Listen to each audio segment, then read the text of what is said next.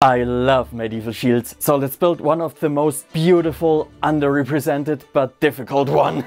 With that I mean this Targe from 1490, which is in the Wallace Collection. And of course I'm only gonna use the original materials. First we're gonna have to carve the shape, then we'll add a bit of rawhide or leather, that's a different topic, we'll talk about that later. Then we're gonna add our self-made chalk base coat, followed by some poliment and gilding. So let's start with the shape. For that I choose poplar. It's easy to carve and has been used originally. Just look at that. That'll be a hell of a job.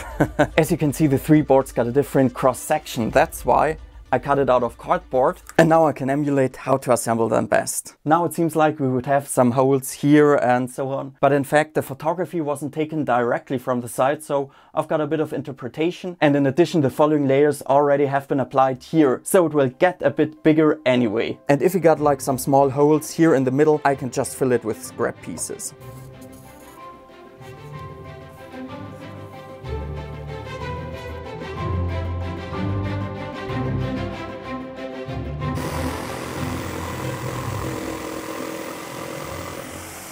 In order to assemble the pieces, we'll use some cheese glue or casing glue. I already soaked it with water and let it sit overnight. And now we can add the marsh lime.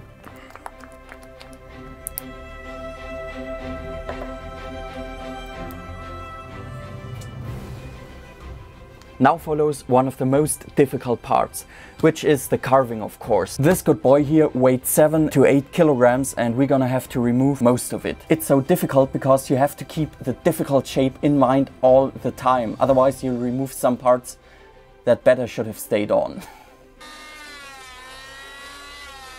As you can see, it's already taken shape, but now my electric planer smells a bit like burnt plastic, so I guess I'm gonna switch to the edge grinder now. In addition, it's time to work on the crevices, and that's somewhere we can't reach with the electric planer and need the edge grinder anyway. On the other hand, it's very dusty, so I'll need a lot of protection layers. Let's just see how far I can get in the remaining 2 hours I have for today. Come on.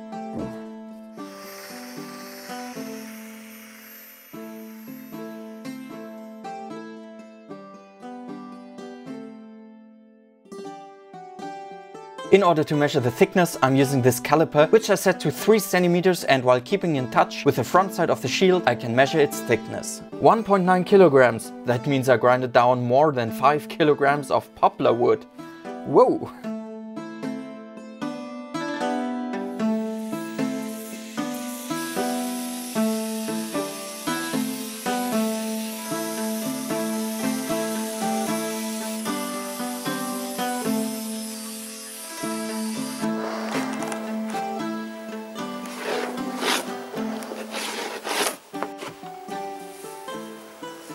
After cleaning the 4 buckets of sawdust up, there's only one final step we need to do in order to finish the wooden core, which is the orbital sander. And I only need ear protections for that, and every piece of dust gets soaked in immediately. Mwah! Oh! And there we go. You know, I can imagine like when you're sitting on a horse and you got that as a shield right in front of you. Here you got the lance. It fits actually quite good already. I want to know how heavy it is.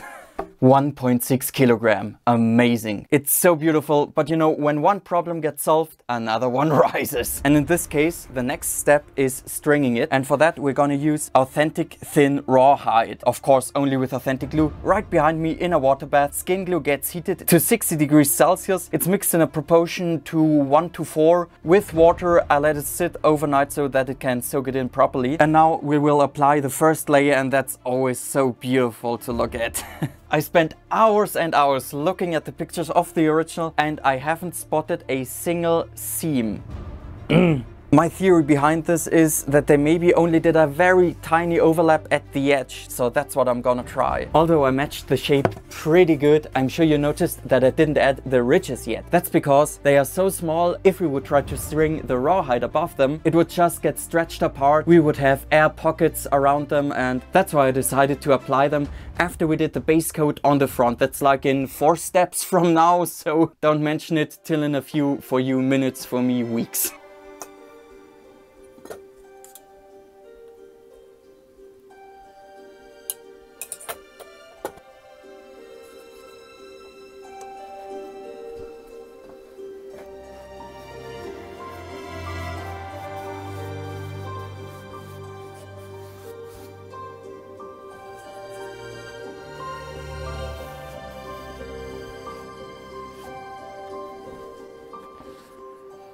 And now we're gonna wait a few hours till this is fully cured, and then we can continue with the rawhide. I think that's the first time I'm working with rawhide in one of my videos. So let me give you an overview. You can see now it's quite hard, but if you put it in water, it will be soft, like very soft leather. It's only the pure dried skin of an animal, and therefore we've got a meat and a hair side. In addition, I choose a very thin one because the shield's shape is so strange and difficult. With a thicker one, we wouldn't have a chance. A common mistake is that it gets soaked for too long. We want it to be as dry as possible and not wetter than necessary. That's because the wetter it gets, the more its size increases, and therefore when it dries it'll shrink again, and then it could deform the shield extremely. And that's why we only want to soak it for like 2 or 3 minutes now, because it's so thin. You know, like really thick rawhide needs more than 1 day. This one out of a sheep will need minutes. Can you see how smooth it is already? Now we gotta determine which is the inside, the meat side, and the outside where the hair was growing, because it's important that we connect the meat side to the shield. When the rawhide is thicker, it's easy to determine, but here we gotta look for certain aspects or remainings of the hair that haven't been removed properly. I'm not sure whether it's that important when the rawhide is that thin. But well, now because I want to use this as a front and a back side, I have to take care that I pick a good corner. Now we're gonna leave it in this position, flip it over, apply some skin glue on both sides because otherwise it's not sure whether it will stick. Then we'll roll it up slowly. We gotta take care that no air bubbles remain beneath the 2 layers because otherwise it wouldn't be connected properly, and then it would move on those spots, and the base coat we're gonna apply in the next step would then break off over time. We've got a lot of tricks and hacks I'm gonna show you on how to achieve that now, but my hands will be full of glue all the time, so no promises here. You gotta hurry up because the skin glue is a gluten glue, and when it gets below a certain temperature, it isn't movable anymore, and you need to reheat it. I'm gonna get you closer again to show you one of the air bubbles. You see that here? How are we gonna remove it now? First, I'm trying to push it in one direction. Let's see. A bit remained. Now I try to push it towards me. You can see how it moves. Maybe that way, because we've got some in that direction anyway. See that? Yeah. Now let's look at it from the side again. You see how it reflects a bit strange here in that area. And when I press, you can feel it moving too. That's why we push it to the other side. The rawhide I usually use isn't transparent. This is a really good one to start with. Now we flip it, put it to the other side, and now we use the skin glue again. I think till here will be enough for this. And again, move it towards us very gently. I think now I'm gonna go full in. Now we want to flip it around the edges properly, and therefore we need to cut the excess. We'll go from easy to difficult now, and that's why we'll start with this side here. And we're gonna put a lot of skin glue on it, again, on both parts and the edge. And now we push it completely over the side, of course without air bubbles. And now it gets held in place by its own tension. Let's repeat it for the bottom and the top. Apply a lot of the skin glue and flip it over. There we go. And now we are at the difficult part. We'll need to make some cuts here and here in order to snuggle it around properly. You can see we've got the end here. So we're gonna cut straight towards it first. That was a really bad cut. Now I'm gonna repeat that a few centimeters further down. We're already getting way closer. Maybe we'll need one in this part here too. Let's try to make the connection without one first. Again, we peel it back. Now I'm gonna let my hand rest here a bit till the glue cools down. Maybe it'll stay in place then already. That I'm working on the other edge here. Nearly worked perfectly on the first try. It's the first time it works that good. I consider myself very lucky. Now let's go to the back. The first thing we want to do is to secure the front side correctly. So let's basically repeat what we made on the front. Okay, maybe let's make a cut here. I think 2 should be better. Let's just apply a bit of force. Crap, I'm afraid I cut it a bit too short here, but be it as it is. Can't change it now. We only got that edge left here. Normally this part makes a lot of trouble, but I think cutting it a bit deeper was a good solution. Again, let me press it in place a bit. Make some properly good ordered folds. If you want, you could also make cuts, but if the rawhide is that thin, I think we don't need them. And then we can start with the main piece of the back.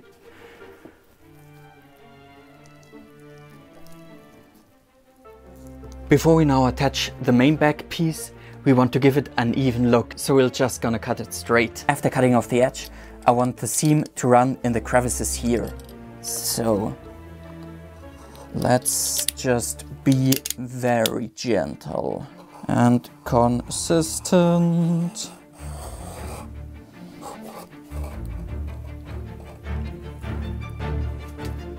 Now pray to God that I didn't estimate wrong and we've got enough left.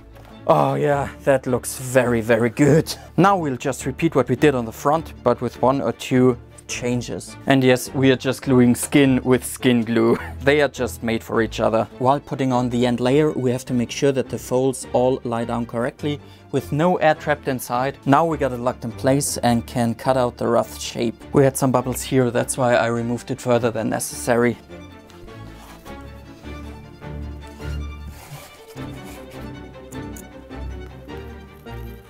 Munch some skin glue into there, don't forget that. And now we place the folds where we want them to stay and make sure that there's no air left here in the beginning. And there we go. I think a light clamp should keep that in place here. But now we trapped some air under it, so make sure that this is out before applying the clamp.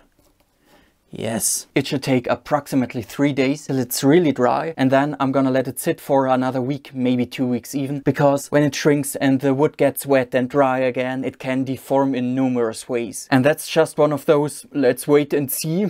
But before that, I'm gonna go over it numerous times and try to find air bubbles. And I already spotted one, and I want to show you a small hack on how to remove it quickly. There it is, and here comes the trick.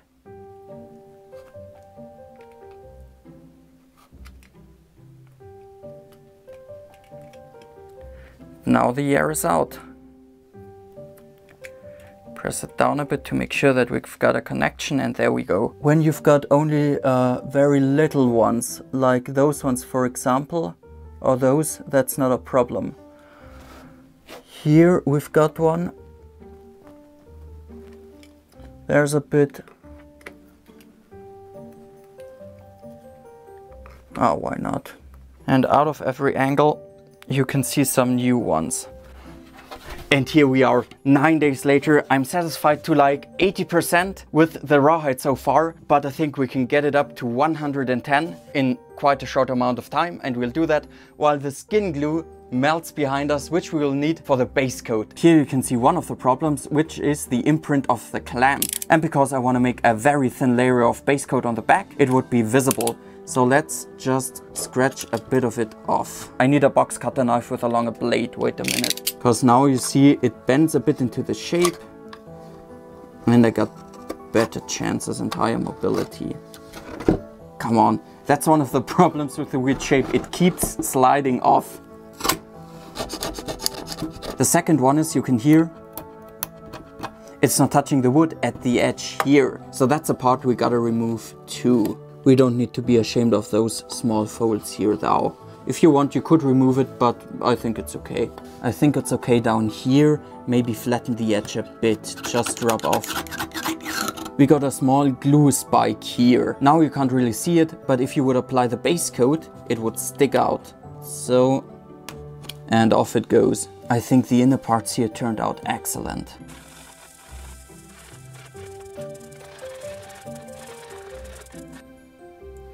Nice. This time I set the skin glue up with, that's what it looks dry, by the way, with 10 parts of water, or 9 times because I'm too lazy to calculate.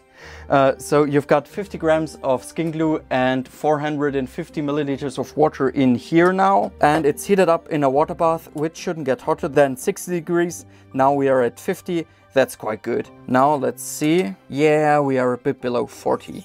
That means it's time to add the chalk. You know, we just can't gulp it in. We've got to be very careful, because if we add too much, then air would get trapped. And you would maybe think like, oh yeah, little bubbles could form. What's the problem? The problem would be that those little bubbles would persist. And then you've got a very ugly surface, because those little air pockets, they wouldn't be covered up by the paint, and therefore they would just stay there, except you've got like a really thick pigment, but we'll use black and I don't think it would transmit that good. Let's very carefully add the chalk in the same amount as we've got like glue in there. So 500 milliliter, 500 gram, carefully. By the way, if you ask yourself how I now know how much 500 gram will be, I just weighed the box I got the chalk in first, like it was 660 gram, and now I'll just empty it until I have 160. Yes. And here you can see it's already forming islands. When it looks like a map of Anno, it's correct. We added all of this cold chalk. So let's just wait a bit and heat it up. Whoops. Now at the end I nearly give no pressure at all. I just gently even it out. That'll take some hours to dry now. Oh yeah, I nearly forgot it. Normally you would have had an ugly overlap here. Let's just smooth it out with our fingers. Okay, but now you probably have guessed that I don't need 1 kilogram for the base coat of the small shield, only for the back, because for the front side we will need another charge, and like 6 days will go past till we are at the point. I made this for like 3 other shields. I got a base coat now, so see you when we apply the black paint. I changed my mind. I think it would be best to apply the fittings first and then paint it black, because of 2 main reasons. The first one is I don't need to attach leather directly to the surface, and therefore we don't have the usual weak point where water could access through the leather directly to the not water resistant surface. And the second one is that if you look at the pictures of the original, it looks like the fittings also have been painted black. But before that, I want to show you some adjustments I did to the base coat on the back. You know, I want it as evenly as possible, so I added like 2 or 3 more layers here. We're gonna have to rub it off to get it more clearly though, but that's a typical case for the box cutter knife's back. Now we got rid of most of the problems, but you know, we still get those small ridges from scrapping, and also we've got like very deep crevices in which we can't really enter. In addition, we got some very visible brush strokes, so that's not that good too. And that's not a problem we just can scrap off. We need another trick for that. To our luck, it's not water resistant. Let's just give it a quick rub. Then we gotta let it dry again and it's okay. You know, everything what I'm telling you right now, it took me years and years and like 20 shields to figure out what can be used how. You could nearly call it an art. We'll also need the technique on the front for the ridges we'll add later though. You see those unevennesses here? You know, originally it took me ages to sand it down and then reapply it. And now it's just a rub with a wet sponge. This is like before. You got all the scratch marks and stuff. And this is after. Just perfectly smooth. Let's take a look at the fittings. They have been hand-smithed by Targe Shield again. It will be quite interesting to figure out how they were connected and with which configurations and so on. Let's just punch in the marks. Now we gotta be careful about not accidentally breaking it. Just imagine if I would hammer it in this position. You can see the force would go to this edge and to this edge, and we could break it by that. So we only want it to lie on the point where we apply the force. I decided to go with oil paint because egg tempera won't stay on the surface of the gold leaf, which we will have to cover on the front, and I think the same paint was used on the back, so let's just get that over with quickly. Oil paint is by far the easiest paint to make. You just need pigment, in this case vine black, and oil. Bam, bam, bam, bam. Oh, come on. Black pigments are the easiest one to work with, and we already got our wished result. And here we go. Three days have passed now, the paint has dried, and we had some overflow on which we couldn't add another layer of base coat, so we gotta scrap that off really quick. For the front of the ridges we will use chalk of Bologna and sieve it through as we did before, and that's how it's supposed to slowly go down without dragging air with it. I found another bubble below the rawhide, and that's how I'm gonna remove it. First cut an X on the area, fill it up with base coat and press it down for a few seconds. Ta-da!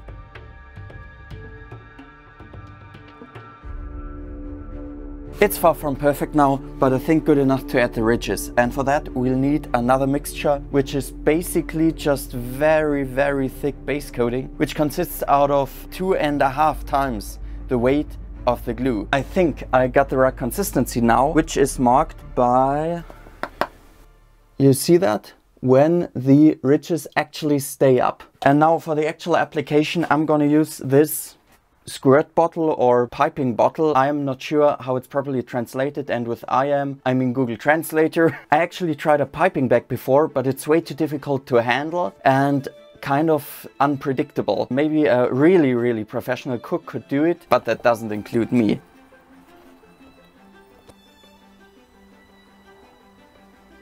Why doesn't it flow? Maybe it's because it cooled down on a spot. Fuck, that's never a good sign.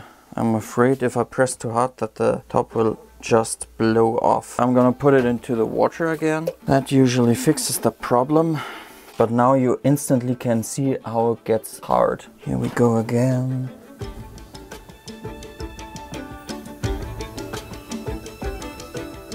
I can already see it's getting really difficult to press it out, so that's why I think we gotta do a quick refill and also reheating it. A bit broader here.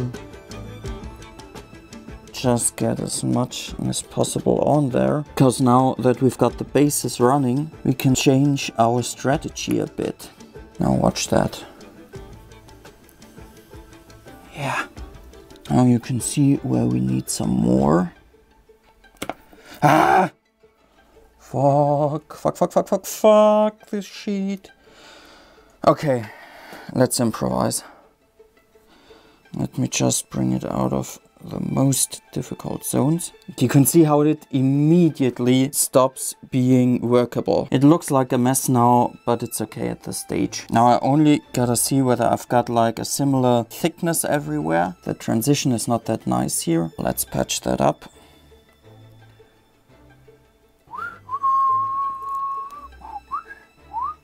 It's kind of satisfying though. Okay, that looks like shit now, but if we act quick enough, it'll be perfect. Trust me, follow me on this. And in order to perform that miracle, we'll only need one of the most rarest and expensive tools there is on this earth, which is a box cutter knife. Oh, I'm so funny today. Because now you've got the consistency of jam and you can slice it perfectly. We've only got like 15 minutes on the stage now, so you should hurry up a bit.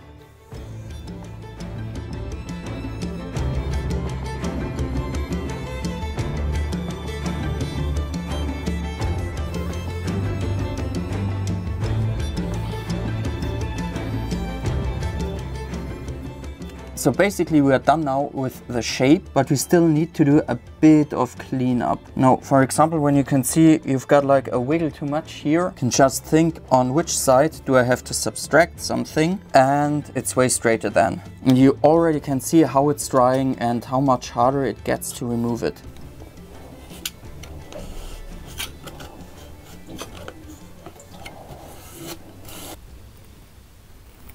That's it for the next 12 hours till it's dry. And don't get over enthusiastic about what we just did, because there will definitely be cracks that will appear while drying. I'm gonna take a shower now. See you tomorrow. It cured for 24 hours now, and as you can see, it's quite ugly. But that's a problem we'll be able to solve in minutes, like 10 minutes maybe. You see the large cracks we've got. It got a bit away of the ground here. And of course we've got accidents all over the place. But now watch that.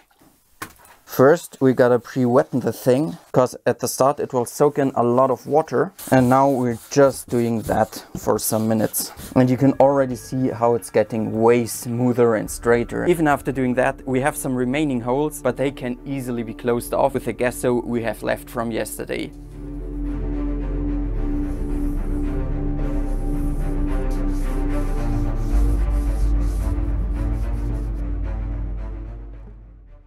Another night has passed and I think it's looking pretty decent. Of course, we've got some smaller problems and cracks that came through again, but because we also got the spots where the rawhide's shining through, I would definitely have added another layer of base coat. That's what we're gonna do now, and then we can finally start gilding. Some of you maybe ask themselves whether this kind of ornament was used on shields that went into battle too, and if yes, how resistant to beatings is it? Do you remember the piece from the beginning we made as a test? Let's see how much that can take.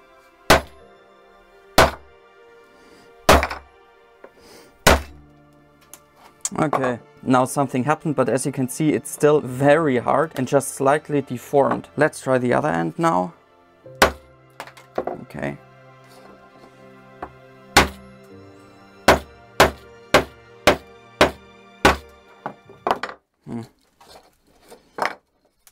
With all that force, you still got something in here. You can also see that the wood is clearly dent in. That means that the gesso is harder than the wood. So I think that's a yes and possible. And as you can see on the shield of Seedorf, it actually got used in battle, and there were also this gesso elements. They were examined in laboratory and it came out that they were exactly that what we are using here. I'm just refining the edge a bit while the glue melts, and I think that's an excellent opportunity to thank you, my Patreons. If you want to join them, the link is in the description, and it just means a lot to me that there are people out there who are willing to support me for watching me do what I love. Thank you so much, because you know, I'm just writing on my bachelor's degree, and that's why I think I'm gonna make a short break from making videos for the next 2 or 3 months. But well, yeah, then I've got a bachelor's degree, and the question is, how will I continue from there? And becoming a Patreon could definitely change my decision here. Description. By the way, don't forget to do the magical YouTube button stuff with share, liking and subscribing. And now it's time for the poliment. Thank you. Basically, I just want to mix it with water 1:1, but my scale doesn't want to help me here. So let's see whether I can guess it. I love technology. I'm just adding poliment 1:1 with water, and then I'm gonna mix it in relation of 2:3 with 1:10 skin glue. Oh, so many numbers. Poliment gilding is quite difficult, and after adding 3 layers of red bolus, I'm gonna explain it to you in detail. There's one last problem we gotta keep in mind before starting to copy the motif, which is called perspective. Because as you can see, if I stretch the motif out, we're nice here at the edge, everything is fine, but now imagine I want to copy the writing part in the middle, and we've got quite a large distance on the edges. That's why I think I'm gonna first place it in the middle, copy the middle part. Then I'm gonna move the printout up a bit, copy the top part, move it down, copy the bottom part. And the method with which I'm gonna copy it is I'm just gonna glue it down here, put the carbon copy paper right in the middle where, you know, I want to copy the stuff, and then I'm just gonna scratch it through. Like, another small problem is that parts of the motif are missing up here, so I'm gonna get creative. Would be a nice opportunity for a prank, like drawing a bottle of beer or something. On some parts this technique worked quite well, and I just had to add some lines in addition where I maybe missed one. And on others you can see I've got a great mess with many different lines which take some seconds to understand which goes in which direction, which is exactly what I wanted to avoid. Because when you're gilding with poliment, you activate the red surface with a activating liquid, which consists out of 80% water, 20% alcohol, and you bring it on the surface where you want the gold leaf to stick, and then you've got like 10 seconds to apply it. Sounds easy, right? But if you've got so many different objects and small nifty little details, you gotta paint really fast and reapply it on some spots that already are too dry. So let's see how long I'll need in order to relearn it.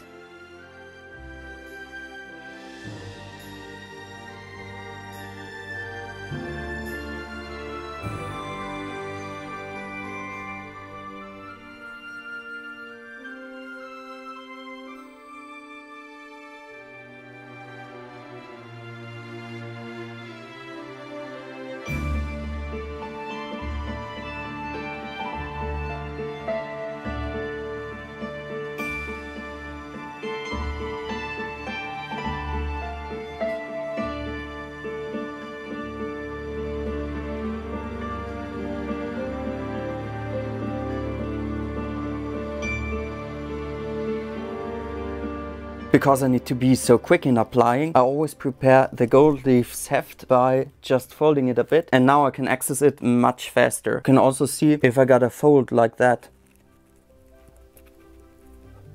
I just blow a bit on it and then it's okay. That's like another thing. You always have to be very careful how you breathe, that you don't accidentally mess it up completely. Another good advice I can give you is that if the gilder's tip doesn't work that good anymore and won't pick up the gold leaf, just brush it upon your forehead and then it works again. Now I'm done with the main part of the gilding, and before we wipe the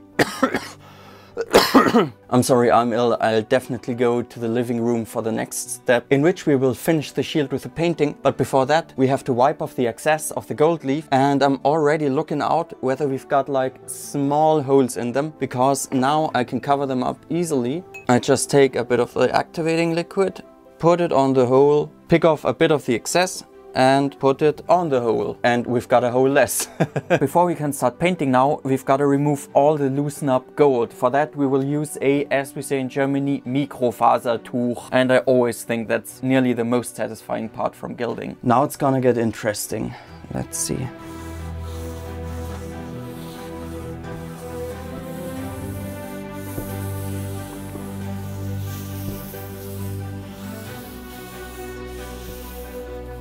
That's the reason why I'm not doing this in my normal living room. Everything is covered in small gold leaves after that. You know, it's beautiful, but still. Now we got two kinds of holes. The first one are the type we can ignore because they are so little or will be covered up by the shading. And then of course the ones which we have to cover up. Like here you can see we've got a clear gap in one of the branches. That needs to be filled in. Also, if you got like big blank spots in the middle of a larger area, like yeah, well, this one. All in all, I'm quite satisfied actually. I imagined it would be way worse. Now let's clean it up and we can finally start painting. But we gotta keep one thing in mind, because even after the oil paint has dried, gold leaf would still stick to it. So that means once we start painting, we can't go back and do some more gilding. That's why we shouldn't miss a spot now. And here we are once again facing another problem, because the surface is that curved that if I like mix the paint way too liquid, then it would like drip down the surface. If I don't mix it liquid enough, I only could do lines which are well too thick and not the very fine lines which we need for the details and for the shading. For the main part I decided to stay with the brush which I also used for the gilding. I think it just like fits the curvature that is at play here. Maybe I'll go with a finer lining brush when it comes to the very small details. But because I maybe need to make the paint very thin, I decided to go with bone black instead of wine black, because it's also authentic of course and way intenser. Let's see whether the mixture is good or whether I need a bit more oil. Looks good, but we got some particles in there, so I'm just gonna work it a bit more to get rid of the clumps. Bone black clearly was the correct idea. I look at the original and then what I got in front of my nose to make sure that I don't misinterpret something I maybe wrongly gilded before.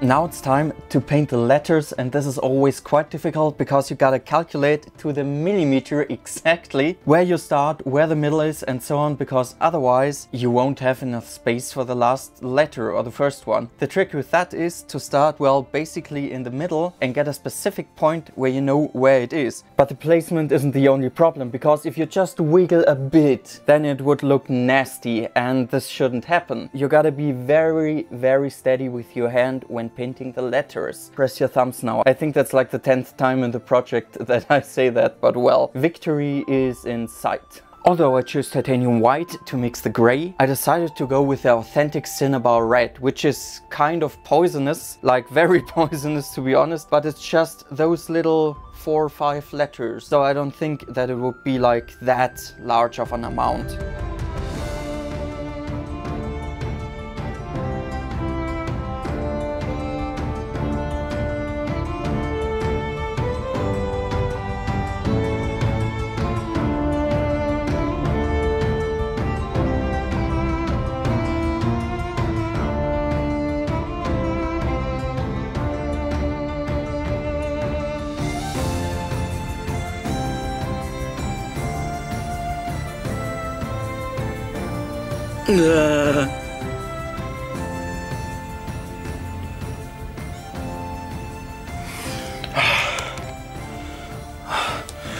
Yes!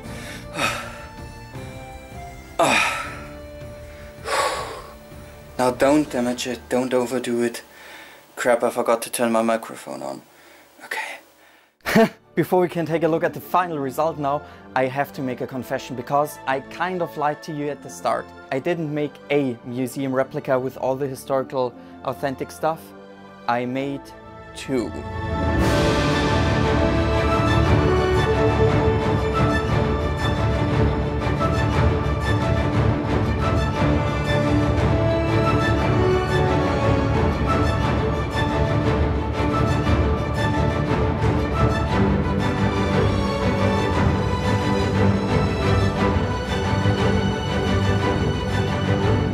One of those two beauties is already sold, but the other one isn't, so if you're interested, get in touch. Thank you for watching now. If you want to see me crafting another awesome historical authentic replica, this time only one I promise, take a look at that video. And if you want to see me crafting a shield you can actually use for fighting, which is a bit more easier to make with modern day materials, take a look at this one. See you there, bye bye!